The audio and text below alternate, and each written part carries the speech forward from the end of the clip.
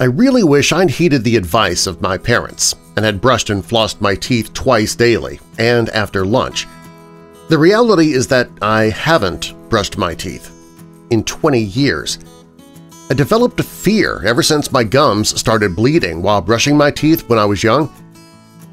I didn't know at that tender age that was because of inadequate plaque removal. I've got a bachelor's degree now in journalism, and I'm the proud owner of a baritone voice. While keeping these positive factors in mind, I applied to several television studios for the post of a news anchor. Unfortunately, all of them rejected me during the audition process. They told me that it was impossible for me to become a news anchor because of the terrible condition of my teeth. I was afraid to hang around with my friends because of the foul odor coming out of my mouth. I was not aware that particles of food left in the mouth are the breeding grounds of sulfur compounds causing bacteria. I would not have had to suffer this humility had I brushed my teeth on a regular basis. Like most people, I fear going to the dentist. However, I had no options left. After a single glance, Dr. Johnson, a dental specialist, asked me how many years had I not brushed my teeth. I told him that it had been probably more than 20 years when I last brushed. The specialist replied that I had no option left apart from opting for massive dental repair work. According to him, the first step would be to clean my teeth to remove the buildup of plaque, harden the food debris and tartar during all of those years. However, the sight of my teeth was not too impressive after this procedure. I had a fear in my mind that he might have to extract all of my teeth and replace them with false ones.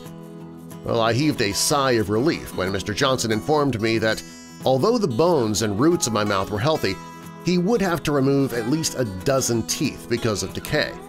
However, he informed me that he would not go ahead with the procedure until I made a few promises. He told me I would have to change my lifestyle. I would have to cut down on aerated drinks or stop drinking them altogether. He also stated that I'd have to cut down on sweets, begin brushing my teeth, and start trying to floss them after he'd completed the process. I had no options left apart from agreeing to what he said. Once I promised to change my lifestyle as recommended, the dentist extracted 12 of my teeth and replaced them with implants. I had to visit him several times to get this whole process completed, and it was not practically feasible to extract so many teeth in a single setting. Although I did not feel any pain during the extraction process since the dentist had injected anesthesia, I did feel afraid every time I had to visit him. The entire process of removing a dozen teeth and cleaning the others to remove all the buildup of hardened food deposits, plaque, and tartar, it took nearly 5 months. Although the dentist has helped me to replace my damaged teeth with implants in such a manner that nobody could distinguish between them and my original teeth, and he also helped me regain my pearly white smile and my self-confidence, it's still a lesson for those who do not indulge in oral hygiene.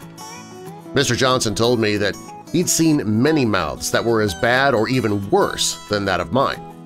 He also stated that it takes a combination of several factors for teeth to get bad. They include poor oral hygiene, as well as poor diet, as well as aggressive bacteria. He told me that I shouldn't have waited so long for treatment.